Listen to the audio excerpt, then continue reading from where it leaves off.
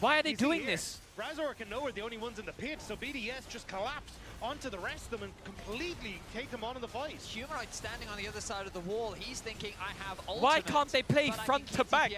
Or compass front and it does back? Why the fuck are we going left? The crucial play, because Humanoid just couldn't react in time. Now this is even worse from Razork, because he tries to leap over it, and then he fails the Hex Flash as well. 2 attempts, 2 failures, a Baron gone. Only Noah left standing as BDS. Yo. What? Yeah, I think that sums up. Yeah, that's a great. Thank you, Caedrel, for that analysis. Yo, what is this reaction, bro? The game is not even. Fnatic Yo, still in the lead. Come on, bro. 3K.